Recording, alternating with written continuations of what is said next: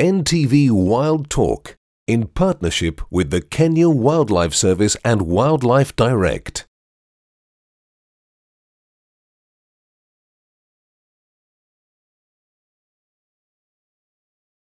Hello and welcome to NTV Wild Talk with me, Smriti Vidyarthi, coming to you from Lamu County. Now in this episode, we're about to meet an incredible group of fishermen who have taken up the job of being Reef Rangers, thanks to the Nature Conservancy and the Northern Rangelands Trust. Now this means that they are taking up a key role in protecting the environment, both in the ocean and on land. Now, for me to meet them, I've actually got to get on a boat, ride for about an hour and a half because they're based on Pate Island. So, come with me. Welcome. Asante sana. All right.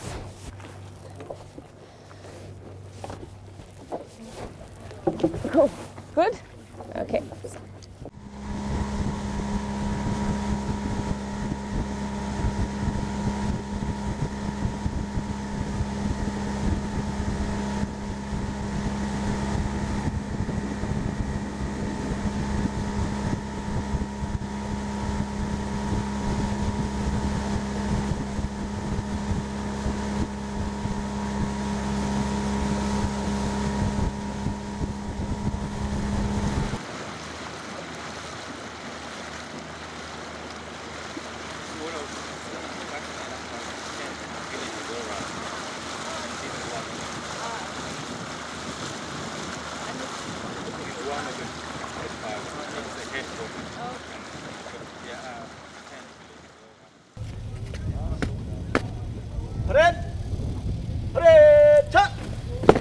Turn to a right, right, turn.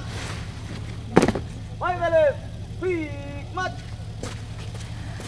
Wow, what a wonderful, warm welcome to Faza village here in Pate Island. We have been welcomed by a parade, and with me is George Maina. He is the Marine Project Coordinator of the Nature Conservancy here in Kenya. What are we witnessing, George? This is a group of rangers from Pate Marine Community Conservancy and Kiunga Community Conservancies. This is actually an expert group of rangers who have been specially trained to monitor the reef and fisheries. It's a part of a bigger group of rangers. Wow, they are doing an excellent job over here on the land, but no doubt a lot of their work takes place in the water as well. Why is there a need to have what we're calling Reef Rangers? Well, Smriti, I will tell you that we are facing big problems in terms of fisheries. You know, overfishing, damaging fishing practices, and the situation is made worse by the impacts of climate change.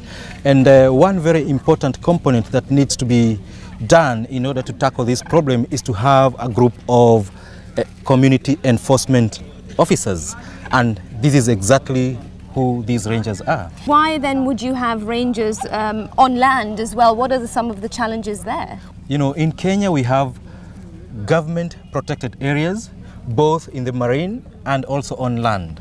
And you know, most of this wildlife, some of them very endangered, 70% of them are found in areas that are not protected.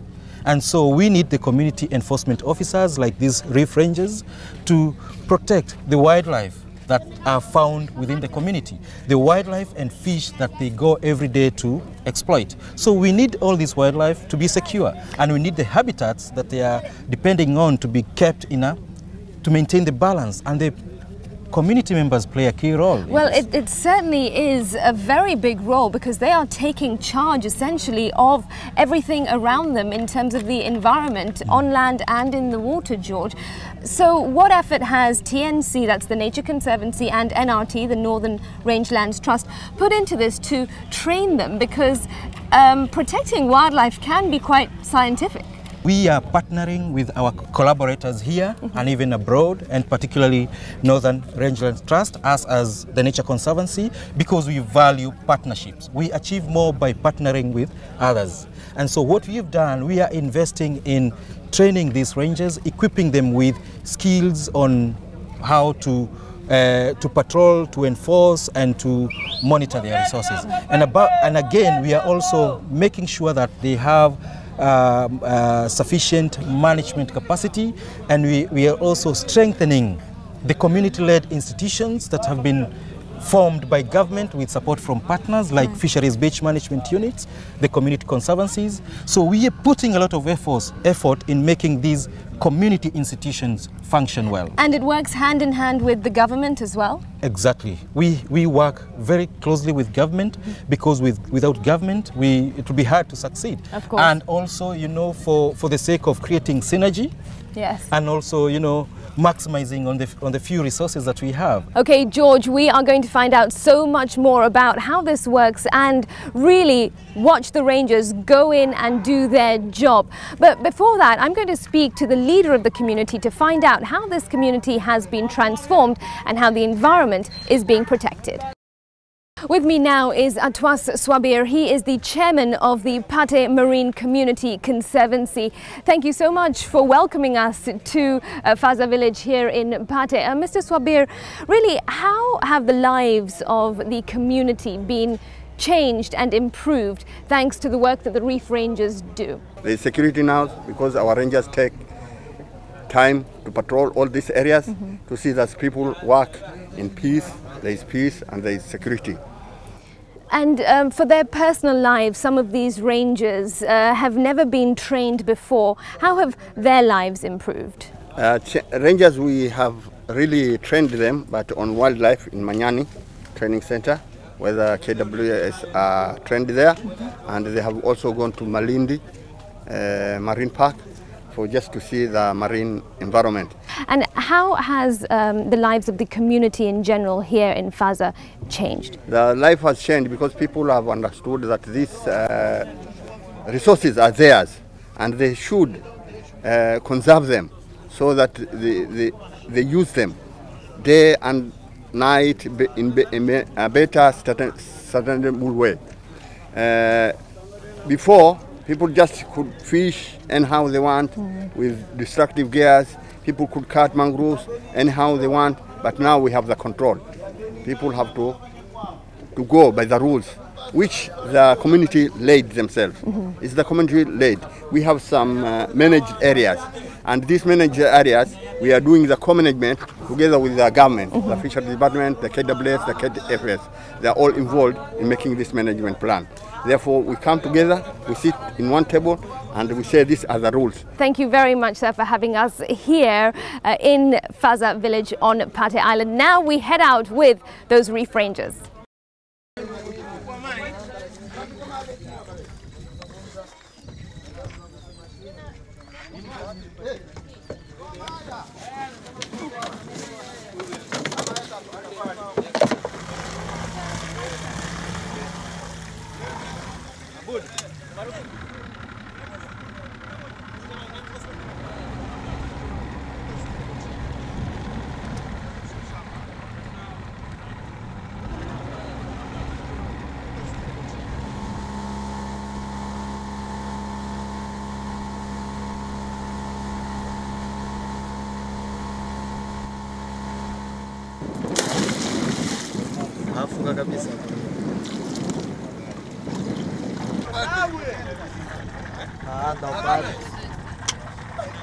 Ready? So we're about an hour out of Faza village on Pate Island and now on the south of Pate Island in the middle of the Indian Ocean. George, it's great to be here. Such a beautiful sight with the water surrounding us. And now the fishermen and the Reef Rangers are ready to head out into the water. Tell us what we should expect. You know, the challenge we face is that we often lack data that can be used to develop management decisions.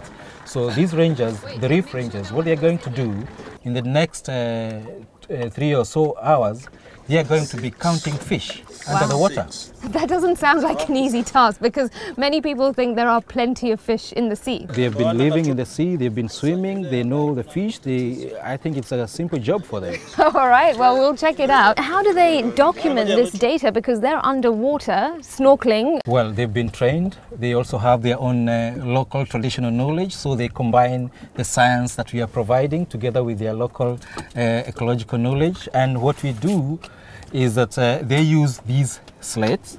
Okay, these underwater? Are slates, which they go with underwater. Oh, wow. And they have a pencil, and the slate is prepared like a data sheet. So they swim down there and they can be able to write. All right, so it sounds like they've got a lot of work to do.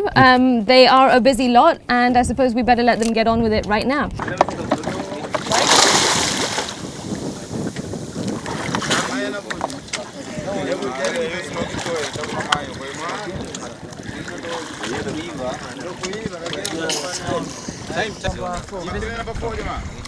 Chanjo.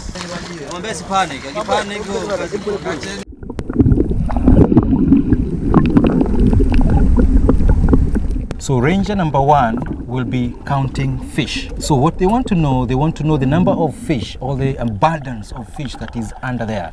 So they are not counting all fish, but they have selected some key indicator fish.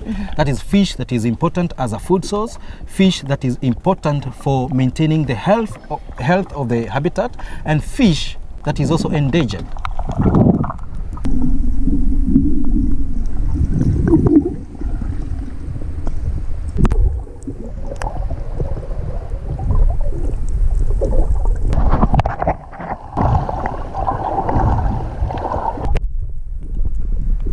He will start swimming along a tape measure that will be lined on the benthic, on the ocean floor, 50 meters. Then ranger number 2 will follow ranger number 1 to make sure that he doesn't get lost, and also ensuring that he doesn't exceed 50 meters. And then when they get to 50-meter mark, they will swim back. They will be looking at macro invertebrates. So these are basically animals that don't have backbones, and they stay on the ocean floor.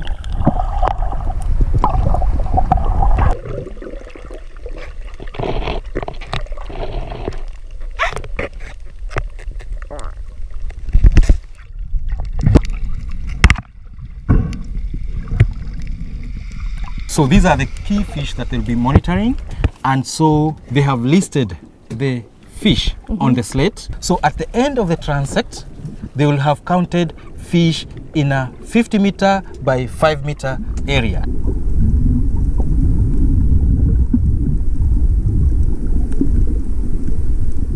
There are some of these invertebrates which are so many down there, and they can't count everything. So for like sea urchins, they will just do the counts in the first 10 meters only.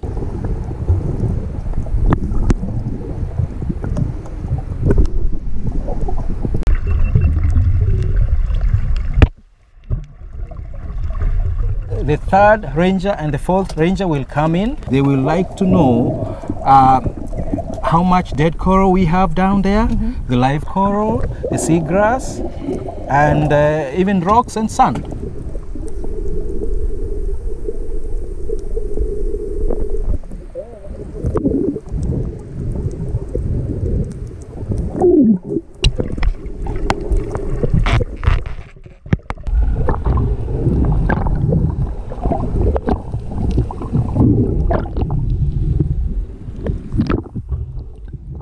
So it's been about 2.5 hours that the Reef Rangers have been in the water doing their job and collecting critical data. I'm about to speak to the sergeant to find out what his role is, because he wasn't in the water, but he has the data, so we'll find out what exactly was seen and why it's so important. And I'll speak to some of the Reef Rangers to hear more about their experiences. Mimi sikuingia kwa maji kulikuwa na sababu yake, sababu nilikuwa na kazi juu pia nikijaza hizo form. Walipokuwa wakienda kwa diving wakirudi, mimi ndo nashughulika na hiyo form. Sasa mimi sikuenda kulingana na vile kuna GPS, lazima ni mark, ni take time, wajue wameanza saa ngapi na wamaliza saa ngapi. Na wakirudi ndio nachukua form, naanza kujaza kwa mahali pake. Waliporudi na majibu walimekuwa ni majibu mazuri, sababu wameona samaki kile tunachotaka, wameona invertebrate pia kwa hapo, mambo ya corals pia wameziona. Hasa ndo wakirudi hizo fomu tunaangalia tujue ni kitu gani ambacho kimeathirika na vipi samaki wame increase ama wamepungua. Mambo ya invertebrate pia tuone kwenye hao maeneo ambao wameangalia kama wako ama hakuna, na mambo ya corals reef kujue kwamba ziko hai ama zimekufa. Ndio hizo tusaidia sisi kwa jamii yetu, tunajua ni samaki wamezidi katika hii jamii, katika hii maeneo ama wamepungua. Na nimependa sana kuhifadhi wanyama wa bahari. Ni kazi mzuri sana, na pia naipenda kwa maji yake ni fresh, hana madhara ya ugonjwa, ni fresh water. Mwake unajua viloko hai na vilokufa, unapata na samaki walioingia na waliotoka, na tunapata idadi ya samaki ni wangapi na maji walioko hai na waliokufa. Sababu leo utajua kama hapa ni mawe yako hai. In case kesho nitakuja kama imekufa nitapata kuona, nitapata kumaka. Nimefanya kwa miaka 34 katika Wizara ya Fisheries, na kazi yangu ni hususan ni kulinda mazingira na kuiangalia rasilimali ya community itumike vyema, na tumeshirikiana na shirika la Conservancy kwa sababu moja ya kwanza ni kwamba kuwafundisha namna kuhifadhi, kwa sababu sisi tumeendelea kabla wao. Kwa hivyo tuko na ujuzi wa kutosha sisi kwa vile miaka mingi kuishafanya hii kazi ya fisheries, na tunazuia mitego pia ile ambayo haistahiki kutumika. Ndio kazi ambayo tunashughulika nayo zaidi. Umuhimu wa kuhifadhi kama sisi wakati wa sasa tuliambiwa kulikuwa na kasa, kuna nguva, tulijionea. Na pindi sisi tunapo watoto wetu nao pia tutaki waambiwe kama story, takawajionee pia wao. Ndio maana tukaamua kujitolea kuconserve our nature.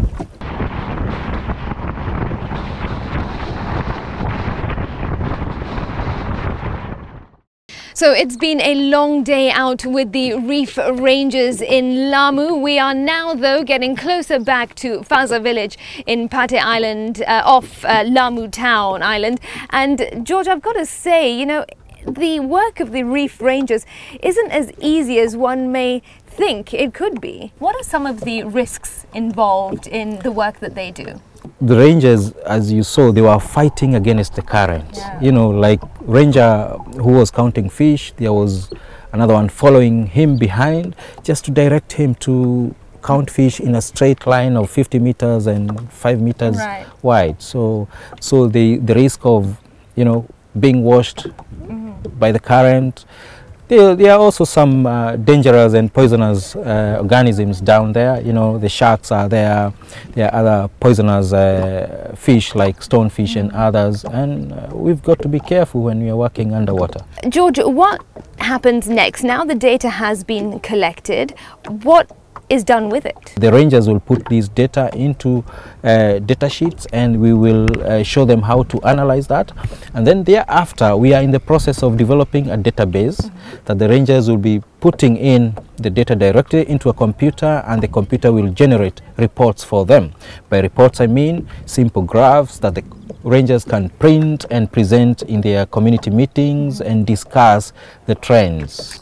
All right, so it seems very critical to involve the community. Why is it so important, do you think? Well, I think it's all about making them own their resource and making them be able to see how their resource is changing over time. If they don't assess and monitor their resource and see how the change is coming, have the figures to describe that, then they won't be able to discuss in their meeting and trigger some management decisions. And how often will these Reef Rangers go out? Because it's happened today. When is the next time? Some of these fish have they have different life history traits. Some of them will show an increase after maybe several years, like 10 years or 5 years. So for this monitoring to be effective, the rangers will be monitoring after 6 months. The reason behind this is because so that they can capture what what is the situation during, let's say, rough season and during calm season. Because really, if they were to do it any more frequently, it wouldn't have such an impact because very little change would happen within that time. You don't expect to go to some of the sites we went and see any significant difference within a short period of time of like a month or so. George, thank you so much for that. And remember that the Nature Conservancy and the Northern Rangelands Trust doesn't only work with Reef Rangers underwater, but there are also rangers here on land that are supported by these two organizations. And after the break, we'll find out much more about those rangers. This is NTV Wild Talk with me, Smriti Vidyarthi, coming to you from Lamu County. Let's, though, for now, take a quick break. Much more when we return.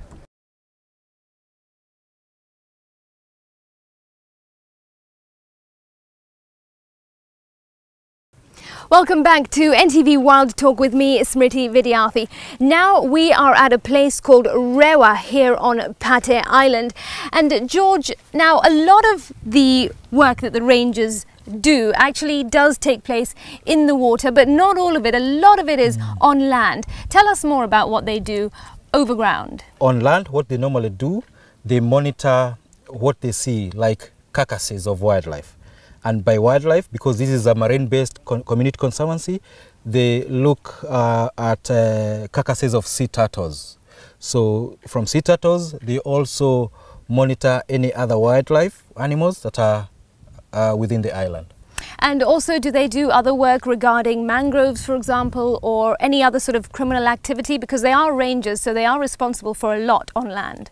Yeah, this place is very important in terms of mangroves.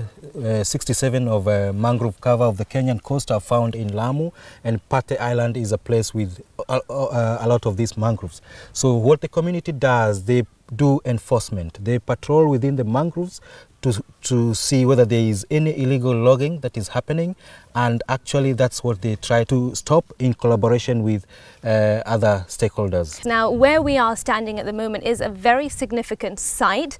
Tell us why. Well, this spot is what the local community call as a slaughterhouse for turtles. Really? Yes. Why is that? Explain. And this is because the area you see behind us is where fishermen come in, those who want to evade any arrest and they have ill intentions, like they have caught turtles. So they come here to unofficial fish landing sites where they land their catch, including poached turtles, and they slaughter them here.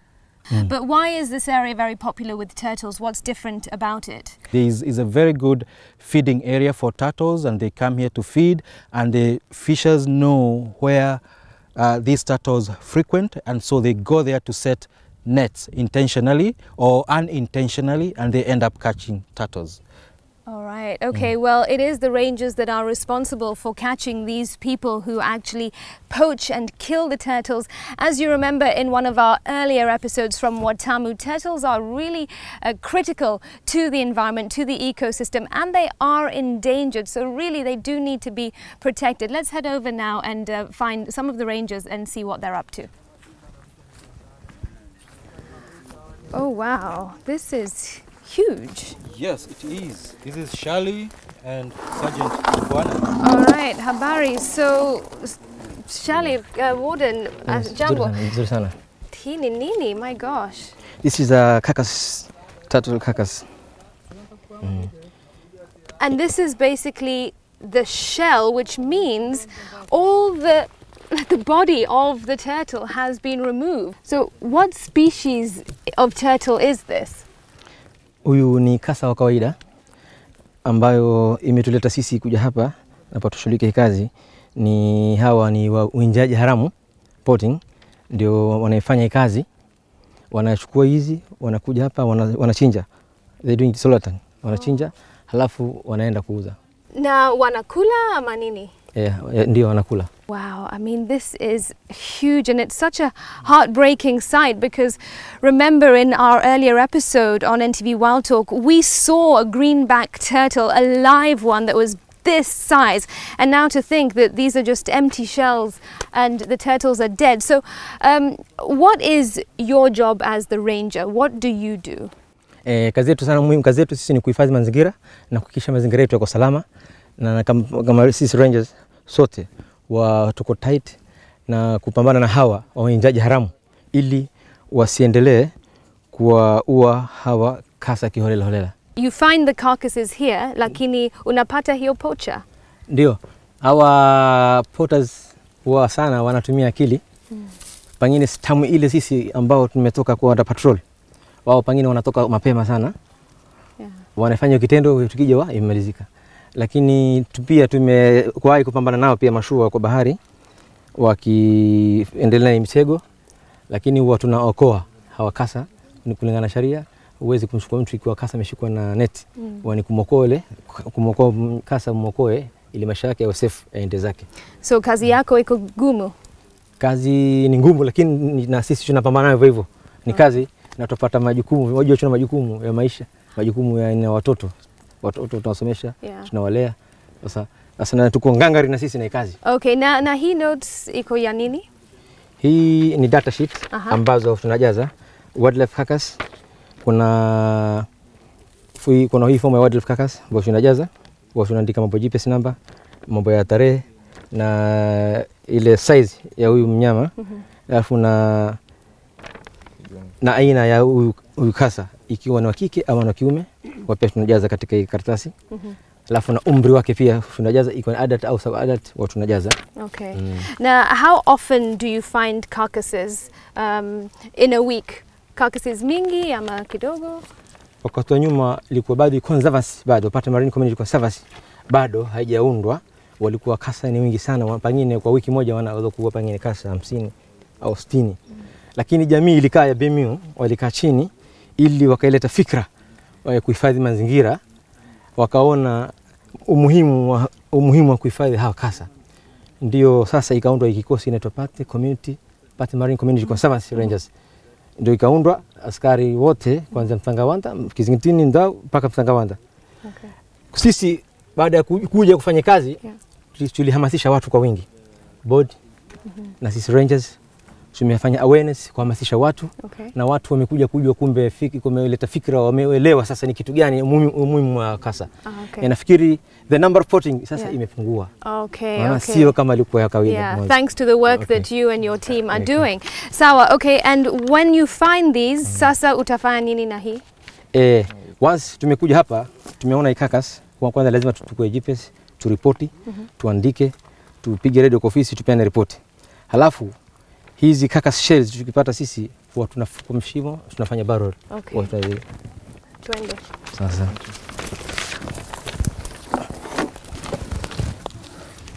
bela kidogo. Okay. Jump.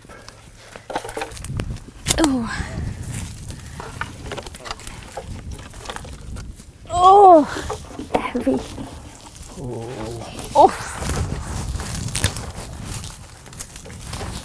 Oh my. Okay. Wow, this must have been a massive turtle. Just carrying this shell is heavy. You can only imagine what it would be if the turtle was in here. Okay, so let's do this burial.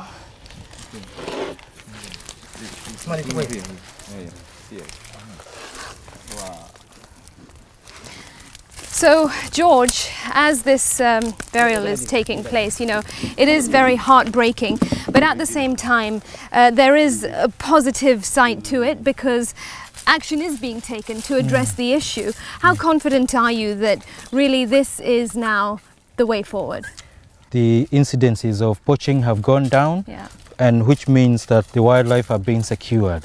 Yeah, they certainly are, and as you speak, one of the rangers is bringing in another shell as well, which goes to show, oh, and that has a head on it as well. All right, sawa too. It's a really heartbreaking sight. But how confident are you that really things are changing? Well, several months ago, I visited this site, and what we saw was heartbreaking. You know, we saw more than 10 carcasses of turtles, and so we come back here and we see 3. It's not a good thing to happen, but we are hoping that this trend of declining poaching will continue, and eventually the community will be able to put this thing to an end. Okay, all right. Well, as we help bury the rest of this in just a moment, we'll be heading back to Faza village and we'll speak to the pioneer, the woman behind this entire training project.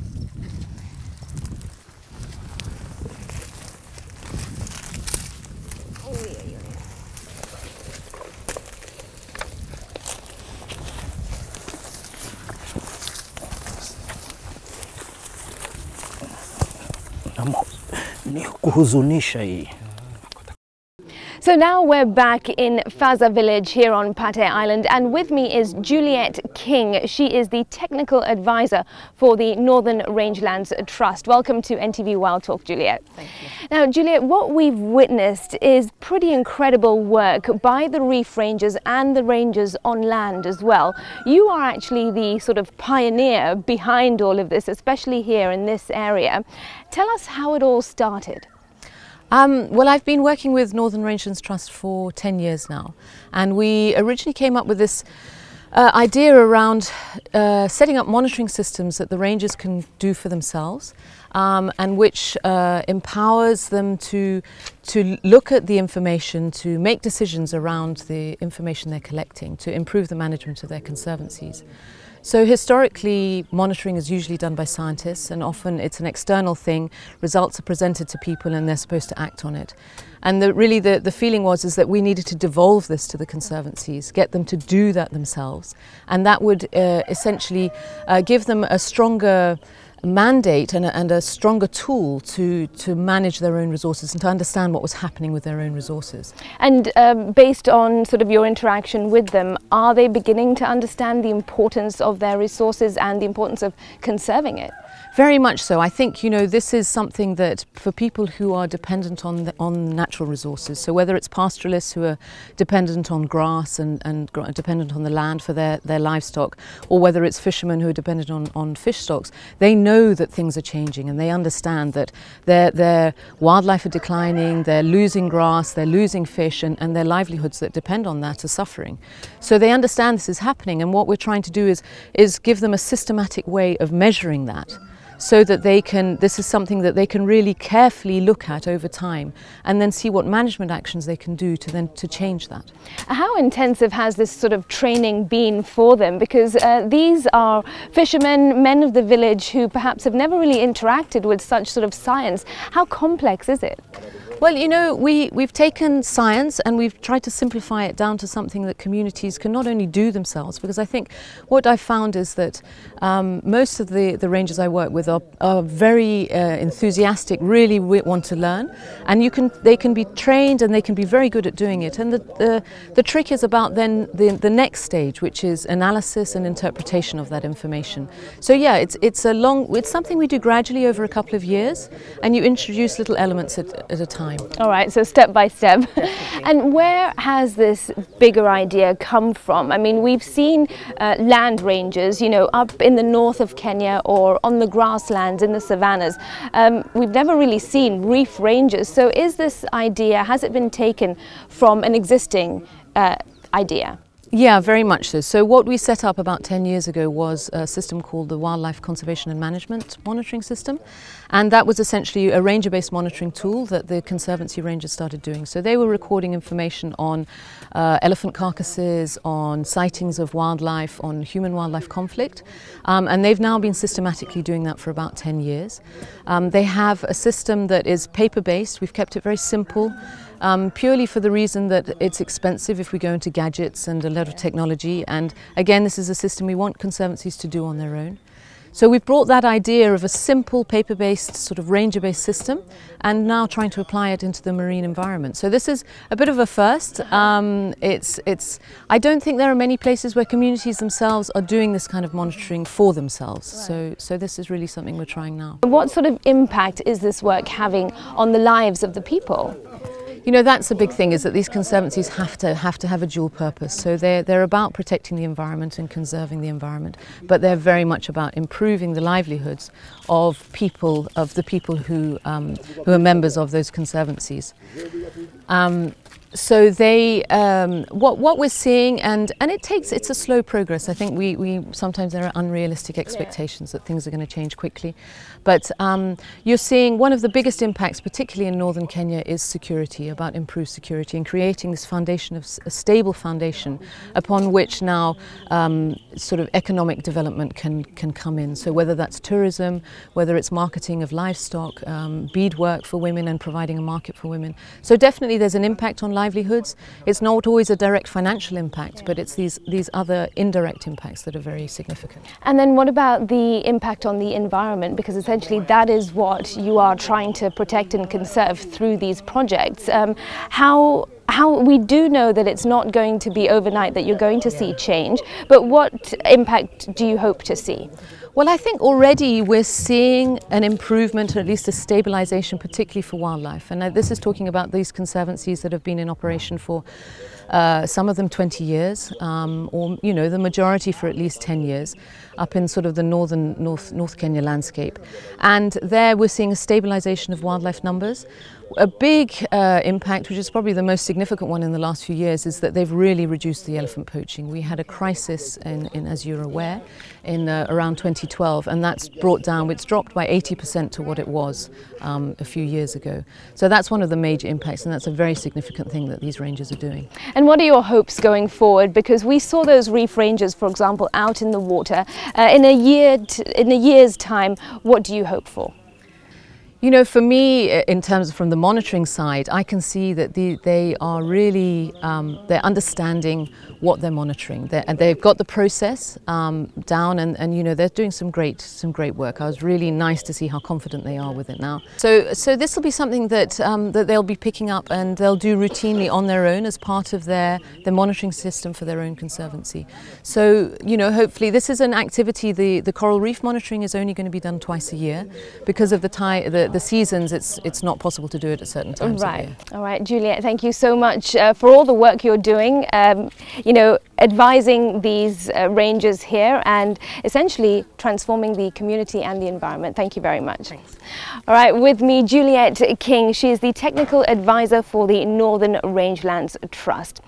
From that, we shift our focus now on NTV Wild Talk.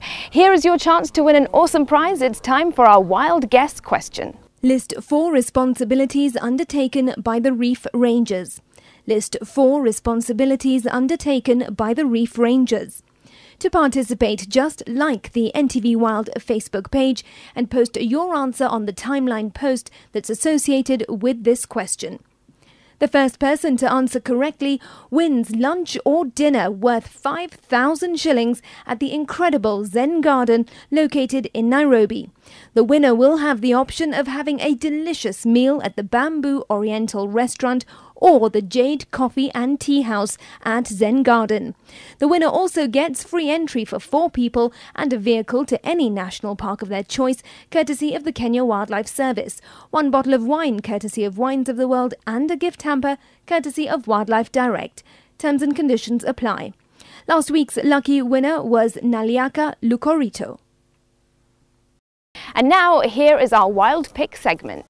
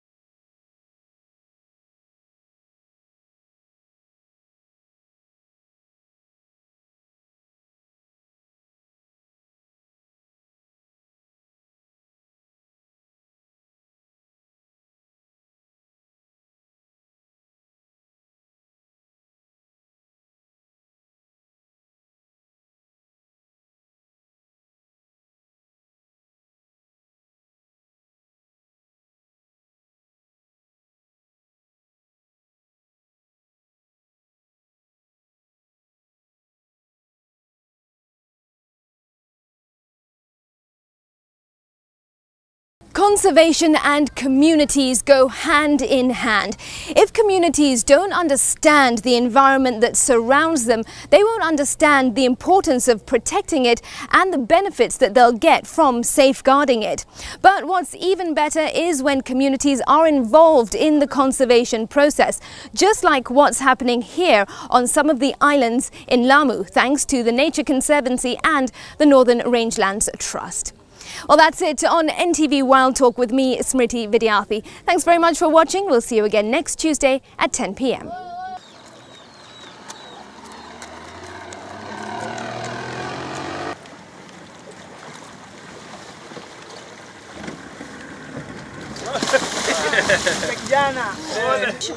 You're not even recording. If the red light's not on.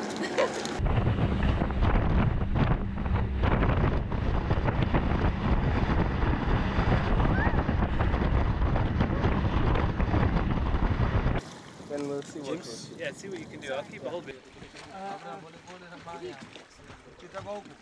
Tell us your title. Yeah. Sasa, are we okay? I guess. Yeah. You'll get in, Smriti.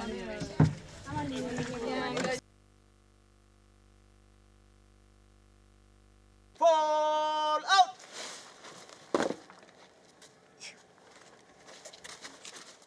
NTV Wild Talk in partnership with the Kenya Wildlife Service and Wildlife Direct.